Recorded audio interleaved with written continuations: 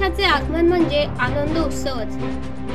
पलूससह 11 गावात 152 मंडळे असून त्यांनी सुद्धा ऑनलाईन नोंदणी केली आहे। गस्तीसाठी 5 गस्ती पथके तयार करण्यात आली आहेत। बंदोबस्तासाठी 3 अधिकारी, 28 पोलीस कर्मचारी, 15 होमगार्ड असा बंदोबस्त ठेवण्यात आला आहे। तर प्रत्येक गावात 2 पोलिसांची बंदोबस्तासाठी नेमणूक केली आहे।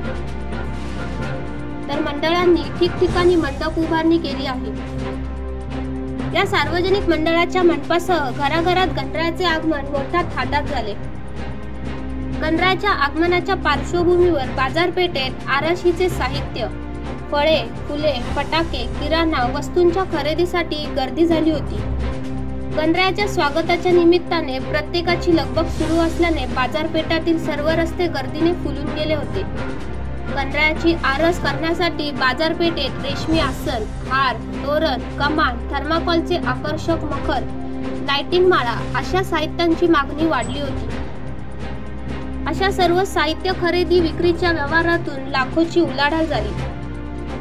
गणेश भक्तांकडून मोठ्या जल्लोषात बाप्पाच्या आगमनाची तयारी सुरू होती। गणरायासाठी मंडप सजवण्यात आले होते, तर ढोल ताशांचा गजरही लावण्यात आला। काही गणेश मंडळांनी आज डॉल्बीला फाटा देत पारंपरिक वाद्य, ढोल ताशे, सनईच्या गजरात वाजत गाजत गणपती बाप्पाची मिरवणूक काढली।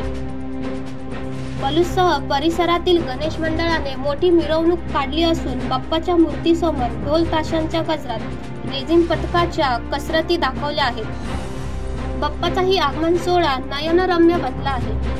गणरायाचे जोरात स्वागत होत असून गणेश मंडळाचे कार्यकर्ते बाप्पाच्या मूर्तीसमोर नाचण्यात दंग झाले आहेत।